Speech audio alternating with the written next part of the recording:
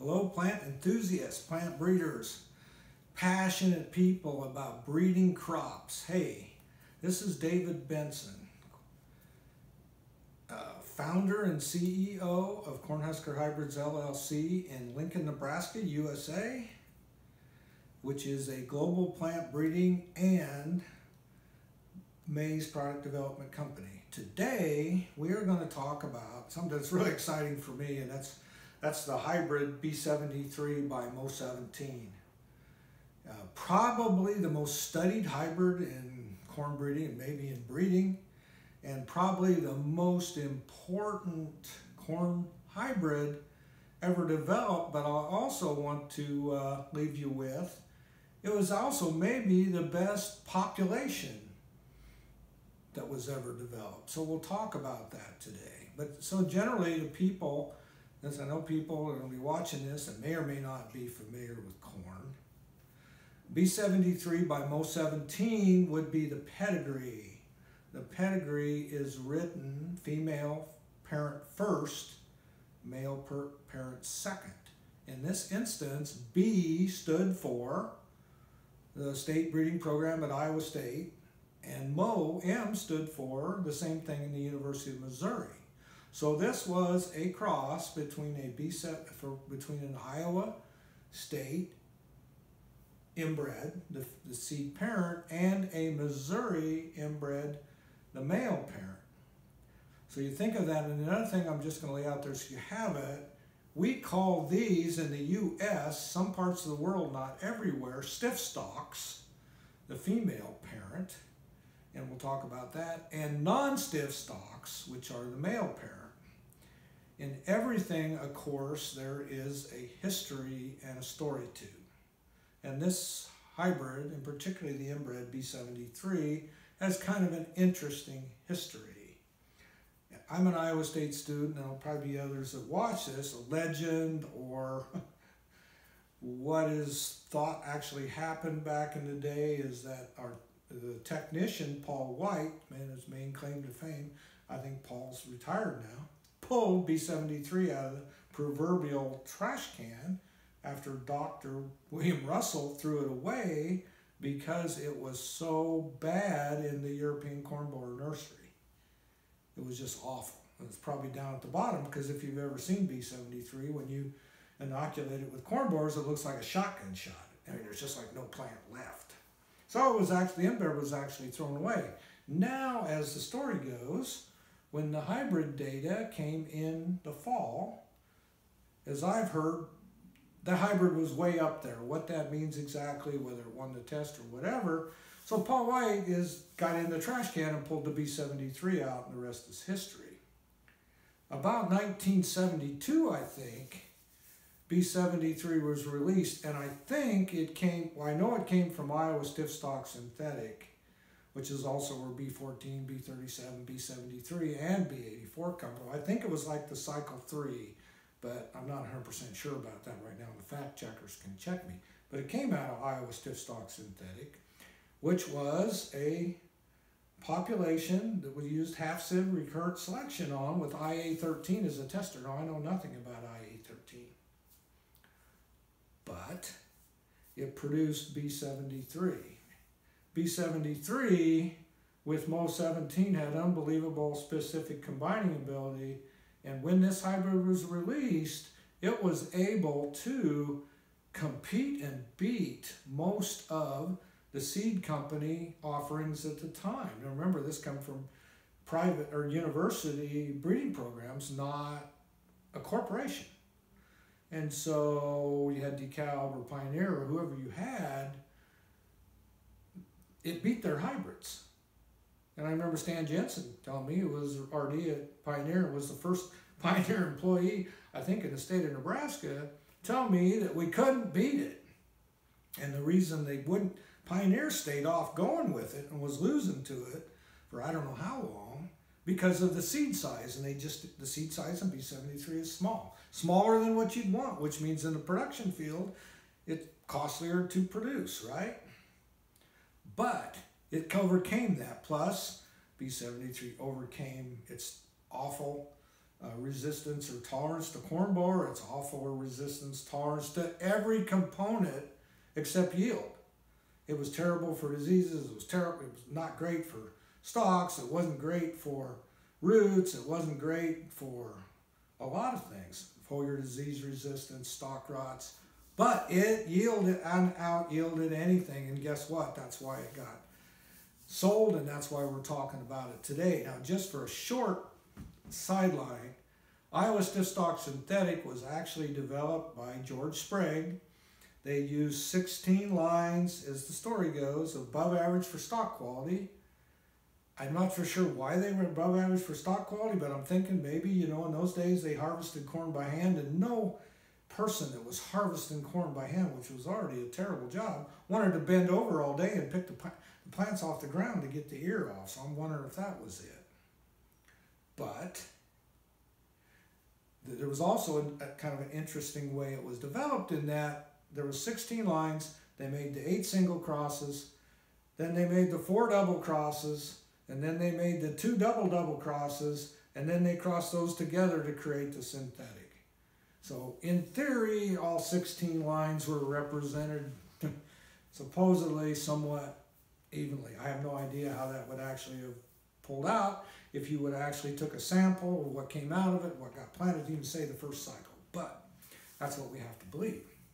So, B73 by Mo17, that hybrid, if you grew it today and you took care of it, you treated the seed with the same thing the Czechs got, and you went to high yield locations and you took care of the field, it would really someday, it can beat a lot of regular hybrids in a given field in a given day soon, still 50 years later, because I believe it was released in 1972. So in maize, we still have specific combining ability. In those 2 particular inbreds, we got the right set of alleles coming together, and it physically allowed companies, say like Holden's, to immediately be competitive with the major companies because they had this hybrid to sell. It wasn't encumbered, and they physically built their breeding program like everyone else actually has in the whole entire world around the stiff stock family of B73s and the non-stiff stock side of Mo17 derivatives. Now, there's been other things come in, sure, absolutely. But when you follow, if you go into like the USPVP data, and there's all kinds of data, you can spend a year in there if you want.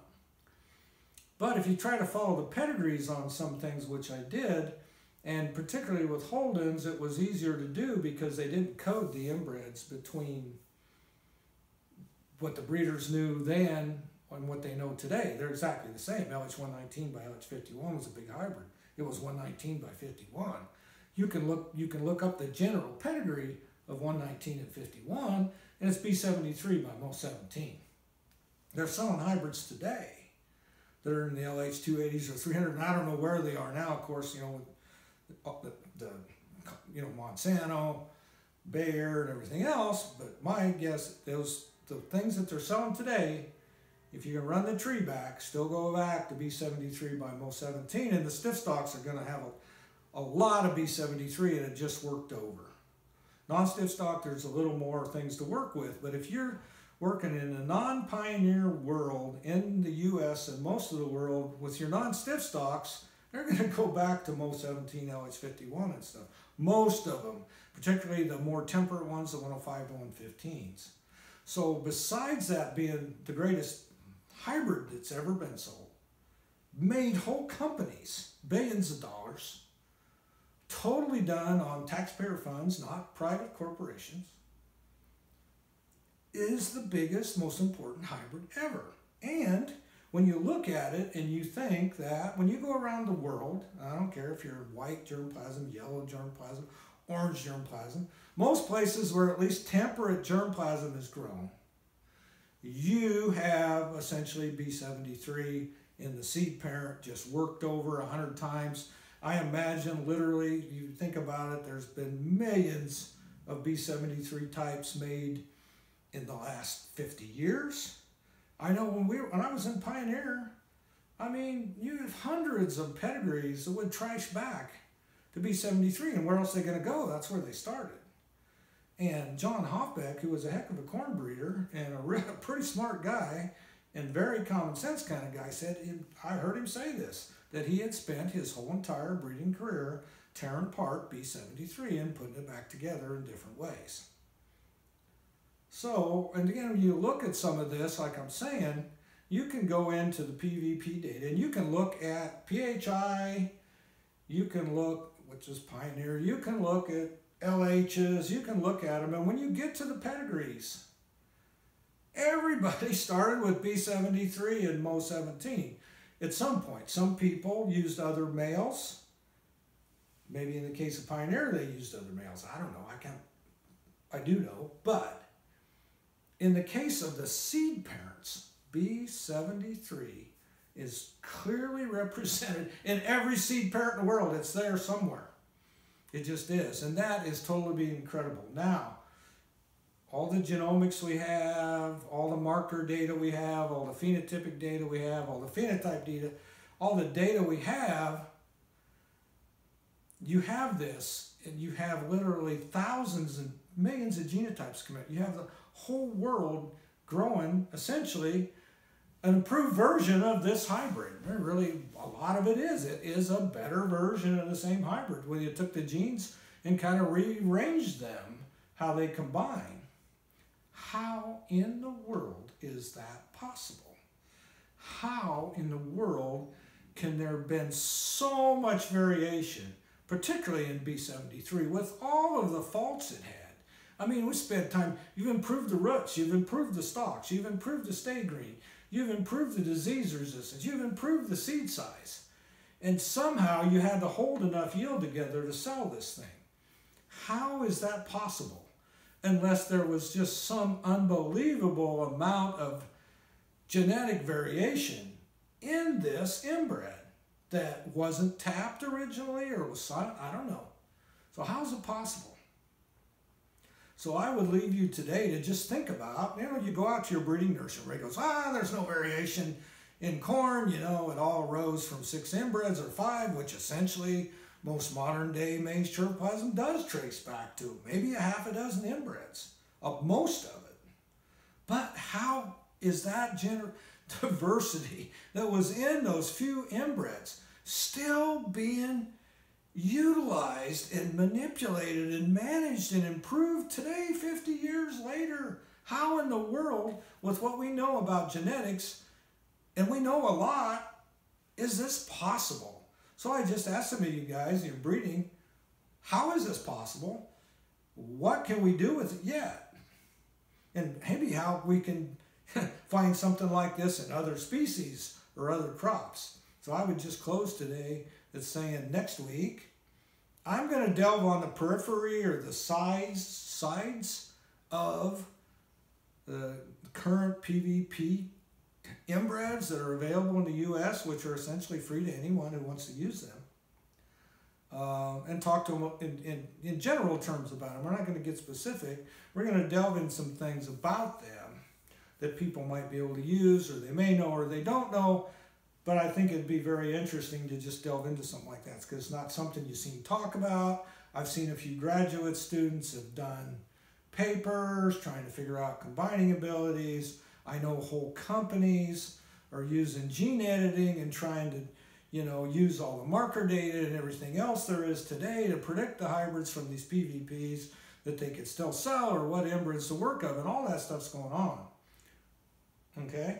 So we're going to talk a little bit about that. But I'm going to close with you that I think that B73 by Mo17 is the most remarkable hybrid in the history of the world, and I have absolutely no idea how to explain how it can still be such a factor in maize product development 50 years later. Have a great day. We'll see you next week.